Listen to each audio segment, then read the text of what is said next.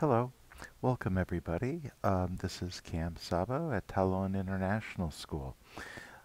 We had a situation where we all went to our classroom, kind of like the following, and we said, okay, let's start our meeting.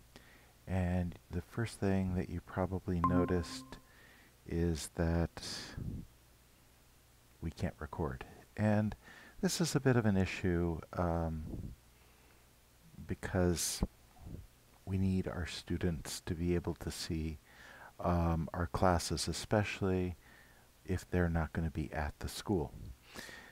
So how do we get our lessons to the students? And so there's more than one way to do this. I am currently using something called OBS Studio. It is free, and that is one way to do that. If you wanted to go to OBS Studio, it's called OBS Studio, and it's open broadcaster software, and it will record. But for most people, there's an easier way. And if you're running a Windows machine, you will see on your keyboard, you will have a little Windows symbol, about 2 keys to the left of the space bar. Press that as well as the G at the same time.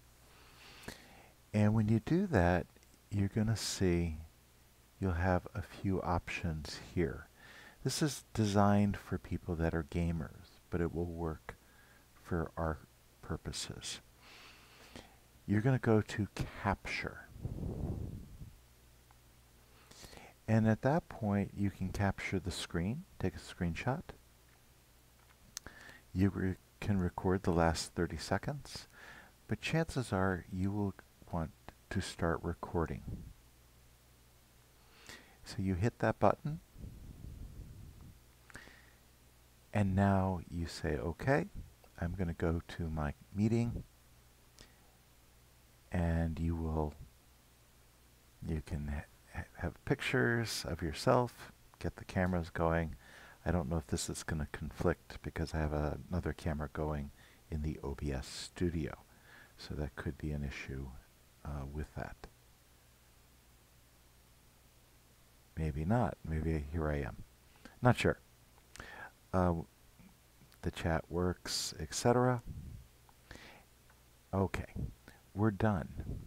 So now we want to have this video. You can hit stop recording, and it'll just say game clip recorded. So the question is, where is this clip? So you're going to go to File Explorer, go to Videos, and it will be under Capture. And there it is. There is the video, and that's it. That's all there is to it. Then you can upload that into your Google Drive, and you can put it into the classroom. So I hope this is helpful for you. And this is the studio that I'm using right now. Anyhow, I think it's Chinese New Year, and so I'll say Happy Chinese New Year to everybody. Bye-bye.